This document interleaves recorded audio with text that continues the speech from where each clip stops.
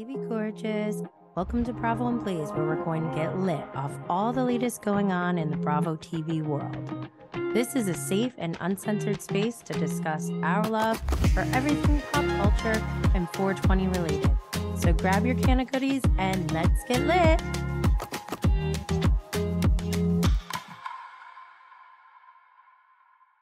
Hey everyone, today's guest is Cornell grad turned star of Bravo's Real Girlfriends in Paris, Adja Toure.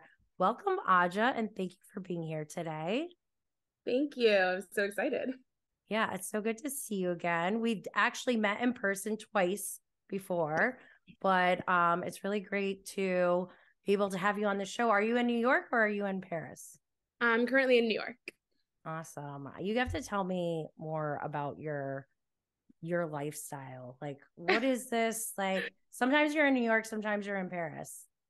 Yeah, I mean, that was kind of the goal. And that's what brought me to Paris in the first place. I wanted to have a home base in New York still, but be able to travel, see the world a little bit. So moving to Europe, Paris was my go-to destination because I have a lot of family there. I love that.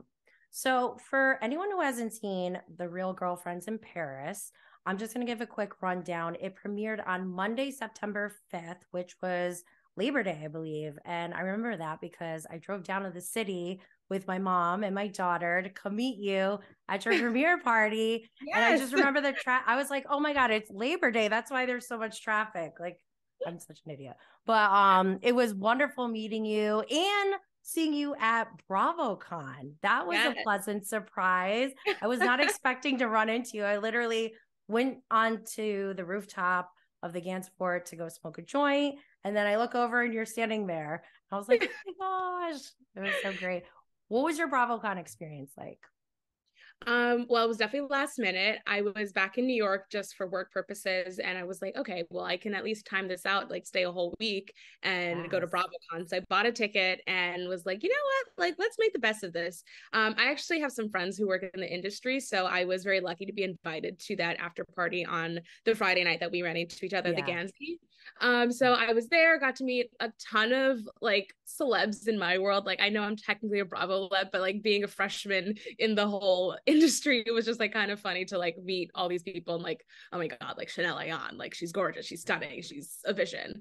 And yeah, so BravoCon Saturday, got to meet people like, fans. I didn't know I had fans, so it was really exciting to kind of like walk around the main floor of the Javits and take pictures with folks. So very humbling, but also very rewarding. Oh, I love that.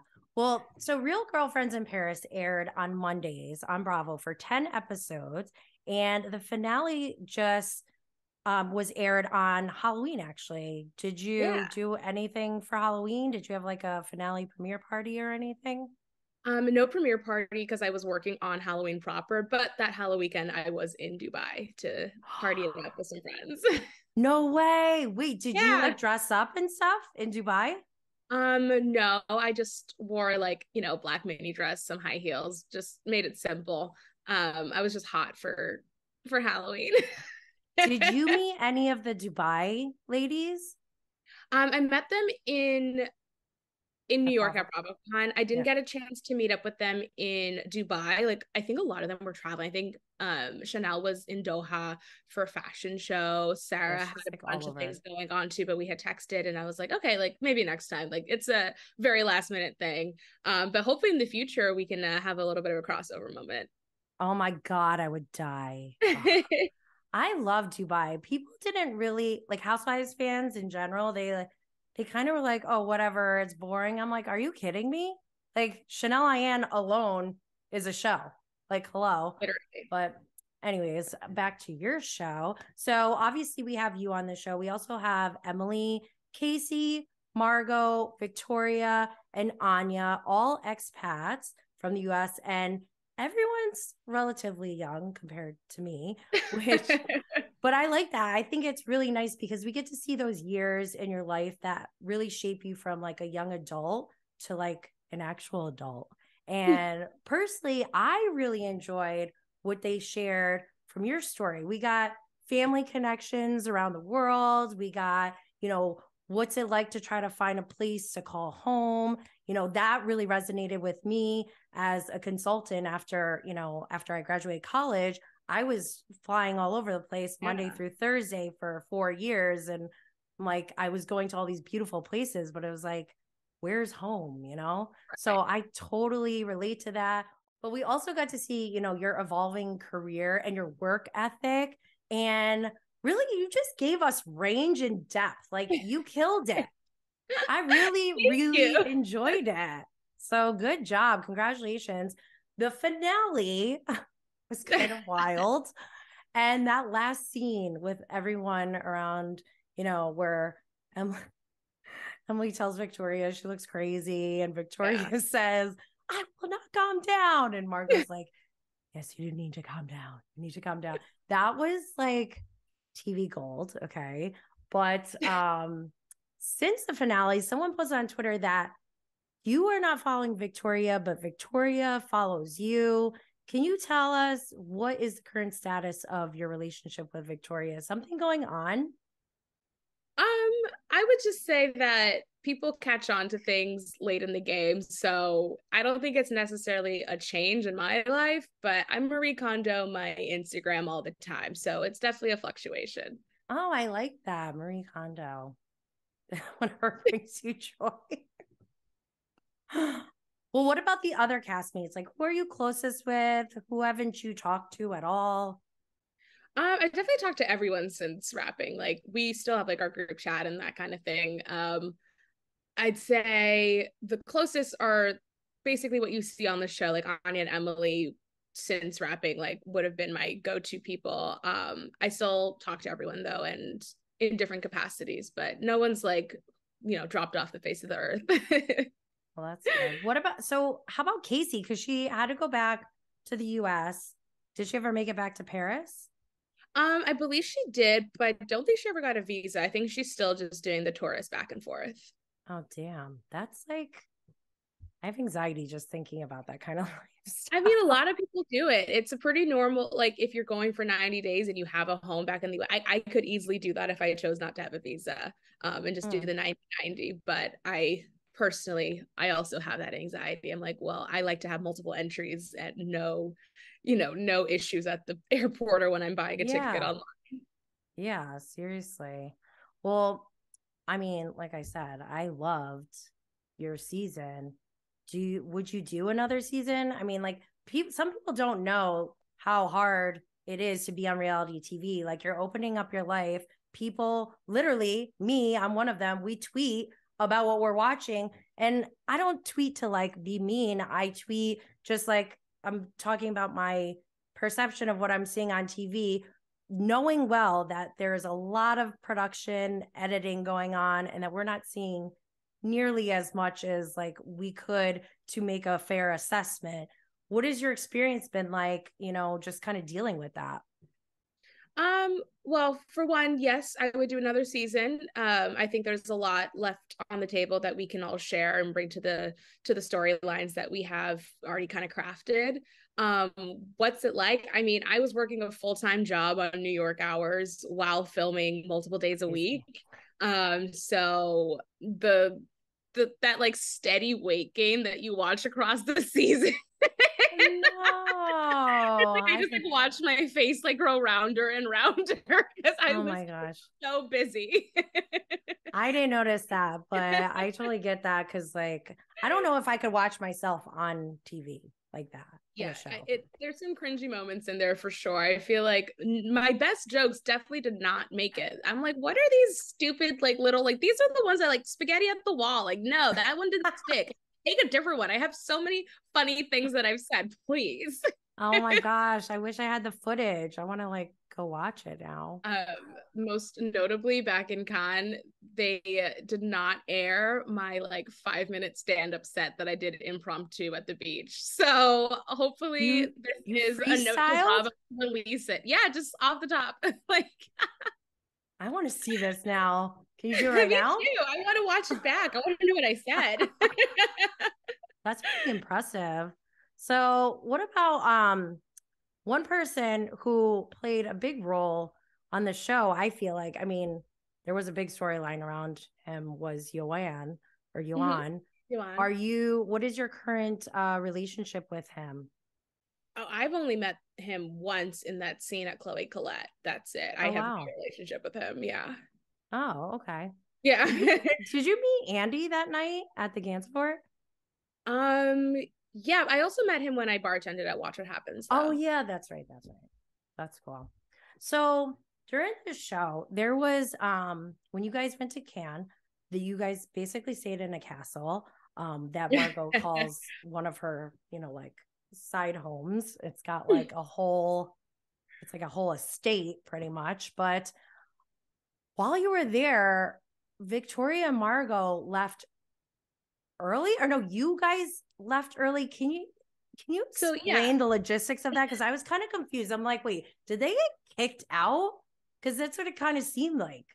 so basically, yeah, I think it was definitely cut a little weird in explanation. So basically, we were all supposed to leave together on the same day, but Margot's father was coming back to the house, and so she wanted to stay behind, and invited Victoria to stay, which is no problem, but instead of being forthcoming, Victoria had decided to say, oh, it would be too expensive for you guys to stay. So only two of us are going to stay. And like, after just, looking it up, it was a $0 cost change. So I was like, Yeah. that's a weird lie. Like, why are you lying about this? You guys are friends. It's not a big deal.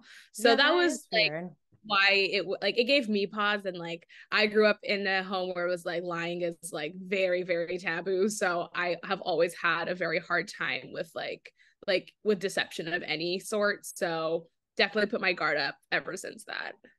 Yeah, that is such a weird thing to lie about. Like, It was just kind of unnecessary. I think I also mentioned that on the episode, like kind of when we're recapping it at Emily's apartment. It's just that I see where she was coming from, and that she wanted to maybe preserve feelings and say, okay, maybe this is an easier way. It's just like blaming it on cost rather yeah, than saying like our relationship is closer and we want to stay together.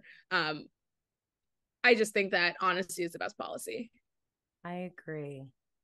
That was weird though. And then she also said she felt uncomfortable, like not to you guys, but in her confessional, she said she felt uncomfortable because she heard her name coming out of your mouth. But like when they cut to you, they showed like you were just like recapping Talking. what was going on. Is there something that we missed from the viewer side? Honestly, no. The gist is no one was talking shit, honestly. Like, to be fair, if you have five girls on a trip, someone's name is going to be mentioned. Yeah. And in my recollection, Emily and I were literally just sitting in bed, like shooting the shit, like not Yeah. anything like serious.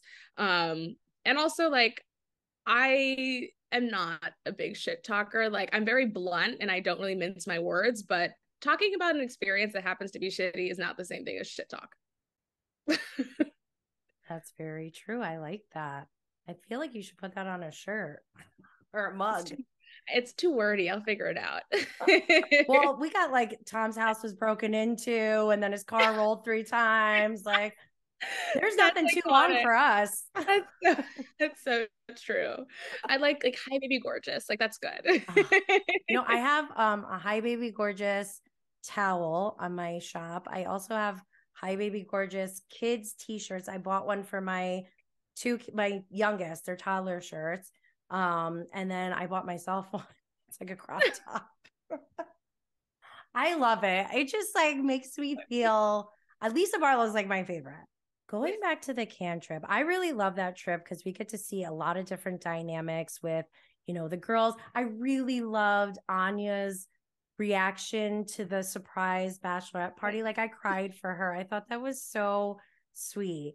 And then also, what I really love about Real Girlfriends in Paris is that what's different about this show than what we've seen on other shows like in Housewives and things like that, there were actual honest conversations about finances, which we Yeah. don't often see. And if you look at like Beverly Hills and Salt Lake City, that's clearly a huge issue right now. Is like, where are they getting their money from?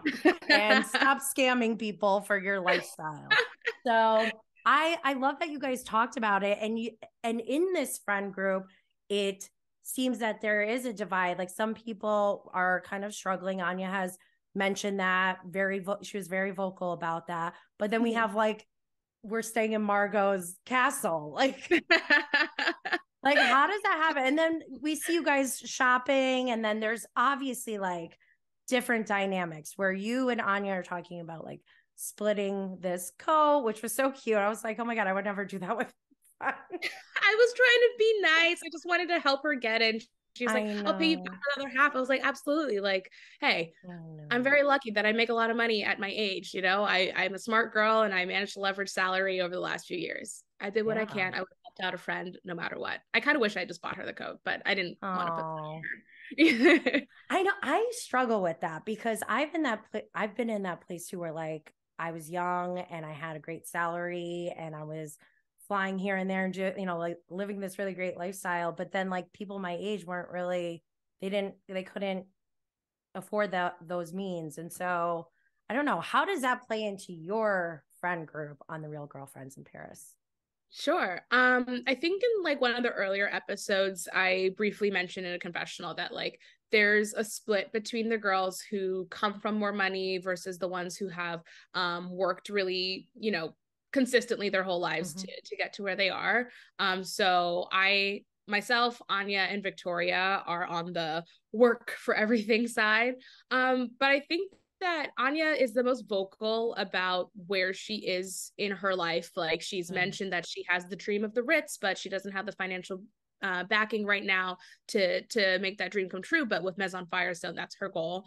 Myself, like working in e-commerce, it's a pretty lucrative industry, and so I'm very lucky, like I said, to have a good job and be able to sustain myself. Like at 25, I was making more money than my parents ever have. So like I don't come from like wealthy background by any means. I'm from, you know, middle class America in Virginia.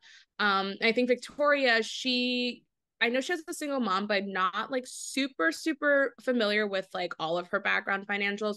I do know that she's super lucky that she has Jenny because I know Jenny has supported her a lot through her Parisian journey. So I think like, you know, for like the styling and stuff, like working in fashion, like Jenny was a stylist. I'm pretty sure that she was helping Victoria out as well. So it's really nice to have like that kind of like mommy friend who like I almost was for Anya in that moment with the coat. Like I would have bought her the coat. And I think in a similar fashion, Victoria has that relationship with Jen. Wow, that is interesting. I didn't know that because this is bringing up more questions because I thought it was weird how like Victoria's saying like I have to do all of these looks by, you know, this date or whatever by myself, but the fashion line is Jenny's and it's called Chloe Colette, right? So I didn't get it. I think I even tweeted. I was like, wait, so Victoria does everything and then Jenny just says, okay. Like what that relationship seems very strange. Is that normal in the fashion industry? I am not well versed in the fashion industry. Like the fashion that I engaged with was more on the big, you know, the big box retailers. I'm pretty sure, I mean, from my understanding at least, like Jenny had her existing dropship dress business and then wanted to change directions, hired Victoria, and then decided to expand. So that's why they moved to Paris. And then I guess Lara and her mother are from Geneva, and they were also brought on board to help with the strategic shift. And so it's kind of like that LA, Paris, Geneva is the, you know, like the kind of like companies presence as a representation of who works there. So I think that Chloe Colette actually opened up a storefront in LA. So I think that's still their base. But being in Paris is obviously like a really great next step, as any designer would love to be at Paris Fashion Week and that kind of thing. So to my understanding, at least, like it's Jenny's company. Victoria is her designer and they are working together. I think it's like more of a collaboration or something like that. Gotcha. Victoria will definitely have the best information on it, but she is employed by Jenny. Interesting. What is your favorite Bravo show? Have you watched all, like, are you a big Bravo fan? And have you, like, is there one that you're like obsessed with, or you're like, I really hate this show? I don't think I'm obsessed with any in particular. I did watch the whole season of Dubai because it was most recent and it was like around the same time that our show was going to be airing. So I was like, let me just test Peacock and make sure it works every week. Yeah, I think that as far as like being like a big Bravo person, I would say not really. I'm more like all over the place with what I watch, and it just depends, like genre wise. Like I love comedy and I watch a lot of fictional series, but I also love true crime, and so reality TV when it fits in. Like I was watching a lot of dating shows, but from the Bravo world, a lot of the things that I have like caught up on, it's through my Twitter. And like I definitely follow tons and tons of Bravo like housewives accounts, and that's how I keep up with all the news. So like I'm very well versed, like I kind of get what's going on. But I'm just so behind on all the scenes, and that's like I just do the Cliff Notes version. You mentioned crime and everything and watching Peacock. Have you seen One of Us is Lying? I've heard of that. I've seen that. Yes. I started You watching saw it. it? That's the one With with like the cat Simon? in the library. Yeah, he like died, and it Yeah, was like yeah. there I was like a watched. murder mystery. Oh Yes. my God, yes, I remember that. I've watched so So much TV since. it's so good, but they just came out with a second season, and Oh, yeah, I need it's better than the first, which is pretty hard that's to top, fair. right? Well, And I I was think like, if yeah, we got a second, it would be better than you the first. gotta you gotta watch it, because and I'll admit it was a little bit hard to get into like the first couple episodes. So just stick with it, because I'm telling you it's worth it. But Okay. so what do you think about Twitter? Because that's like how I kind of like elevated my Bravo experience, was just going on Twitter, and I was like, oh my God. Yeah. Like, what I do you mean, think about it? I love Twitter personally. I have been using it for years. I've made several different accounts because I'm like, oh my God, you're addicted. Get off. And then I'm like, it's funny though. And like, where am I going to find all my porn? It's so funny. I love Twitter for like just the most random things. I'm like, oh my God. Yeah, but it's like it's my news sometimes if I'm not listening to like WAMU on my like and yeah, it's definitely how I keep up to date with like celebrity pop culture, different TV shows. And also like I loved live tweeting every week for the Oh, so episode. fun. I was literally like, even in Paris, I was live tweeting at like 3:30 a.m. I was like, Yeah. I am watching this with y'all. Like, we are in it to win it. Oh And my I gosh, love it's just so like good. seeing all the comments roll in. I'm like, ooh, like I have that opinion. I'm like, ooh, that kind of hurt my feelings. And it's exciting. Yeah. Well, that's the part that like I would be scared, because I would be worried that somebody would say something that would hurt my feelings. But that's cool that Not you them. engage. Yeah, it's Yeah. like I mean, for me personally, I like when the person who's on the show is engaging, like the Salt Lake City ladies do it sometimes. Candace from Potomac. Oh my gosh, Yeah. she's hilarious. But yeah, I think it just takes it to a different level. It's like we're no longer at this point in our culture where, we have to like, go up and change the channel. Like when I remember those days. But now I it's like, remember those days too. You're not that old, okay? well, I mean, like cell phones are basically computers now, and Yeah. everyone can engage, and everyone's like so accessible through social media. So it like changes the experience. And I think it's so fun. I am like obviously addicted to Bravo. I love that. But I want to hear about your job. So I know that when you started the season, I forgot what your first job was when you started. I work in e-commerce. I think they weirdly did not ever explain my job. And Okay. basically I worked for a small third-party fulfillment company. Okay. And I worked with a major CPG brand as their brand manager. So yeah, I was doing the Lord's work in e-commerce. But I had a boss who had let me move to Paris, and then in that process of already being there, we had a reshuffle and I got a new boss and she wanted me to come back. And that was that kind of like internal conflict that I was having. I was like, do I go back to New York like just because of my work, or do I find a new job? And evidently I do make the right decision because I did stay in Paris. So tell me about your Atelier Tour. Did I say it right? I probably didn't. Atelier Toure. Atelier Toure. I can't do it. I'm sorry. Yeah. That's my new company that I created. And so right now, it's kind of twofold. One is the like my umbrella company, Atelier Toure LLC. So that allows me to work as an e-commerce consultant. But I'm also working on a lifestyle brand. So I'm essentially consulting myself with e-commerce like optimization. So I'm contracted right now for a small company, and I work with like more big brands and like big names in creating like their e-commerce platforms and their fulfillment. So more of the same, but this time I am sort of my own boss, but still like report to other people. Yeah. Well, I mean, when you're a consultant, you're always like reporting to someone, like they're your client, but you have to like... Exactly. So what was your degree at Cornell? Because like I'm from upstate New York and I'm all about, I love Ivy Leagues. Like, hello. I think Cornell's amazing.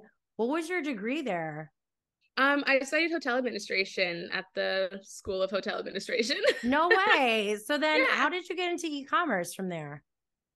So I graduated early in December 2017, and I had gotten a job offer in DC at the United States Institute of Peace to do event planning. So that would have been like my hospitality job, but I decided to turn it down because I wanted to stay on campus for the last semester and grad and like walk again in the spring with my friends. So I got a job on campus and worked for the hotel school for about 10 months. And when I moved to New York, like they were like, okay, like we get it. You're a new grad, go find your thing. And I had a lot of friends who were working at jet.com, or formerly jet.com, but now known as Walmart e-commerce. And so they seemed to have a good deal going on. Like they liked the work and it was interesting. And some of them were from my major. So I said, okay, like let me, apply. Let's see how this interview goes. And the skill set really matched up, and I got into e-commerce, and I haven't really looked back because it kind of matches up to my entrepreneurial spirit. There's a little bit of marketing, digital marketing to it, and still uses my analytical and creative side. So definitely well-rounded in there. I love that. That's like, I love mixing the logical, practical side with like the creative side. I think it's so fun. So then what are you like, where do you see, it sounds like a job interview question, right? But where wow, my resume, like, well, I always want to know, like, what are people working towards? Like, what do you want? Where do you want to be in 5 years? Like, what is your dream, your vision board? Yeah, well, I guess it depends on how the show goes, right? If there was a few more seasons, I would be very content in that, because I think it was a fun experience, honestly, and I like sharing my story. And I love the ability to kind of like provide some inspiration to young women or young people in general who want to move abroad. And I like to be a pioneer. Like I'm a mid-sized Black woman from the kind of South. Like it's not something you really see on Bravo shows. So it's been really nice to kind of have like put my flag down, like, hey, I'm the first in that like in that category. I feel like there's a housewife who was an Ivy. Did someone go to Columbia? Oh my God, was it Tinsley? Yes. I'm not the first. Shocking. I'm not the first Ivy. I'm not the first Ivy, but I think I'm the youngest. Yes, you are for sure. Wait, is she the only other Ivy that I know of? I guess Anya she did like a year at Columbia for her master's in art and culture. I don't know the actual title, but technically she's also Ivy for her grad school. Oh, nice. I lived at Columbia during my internship at JP Morgan Chase before Sonia Morgan was a housewife. And oh my goodness, I kind of wish that I was a Sonia Morgan intern instead of a JP Morgan intern. That would have been way more fun, but I can't imagine. I worked at BlackRock at one point in my life. Like I can't believe I went from a BlackRock intern to a Bravo intern. I feel like I would be a Sonia intern right now because it would just be so fun. But it'd probably be a nightmare too. She actually had said, I think it was at BravoCon, that she wanted to meet the real girlfriends in Paris. So Sonia, if you hear this, I'm in New York. Let's hang.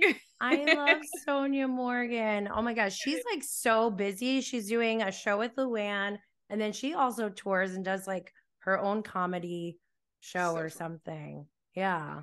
Maybe you guys could do comedy together. Yeah. Sorry, I don't even remember. Where do I want to be in 5 years? Oh, yeah. Where did we go from there? 5 years is a long time from now, in my opinion. Like, I don't know what even next year looks like. Yeah. I would definitely like to get my business up off the ground and have a little bit more breadth there, work on my lifestyle brand.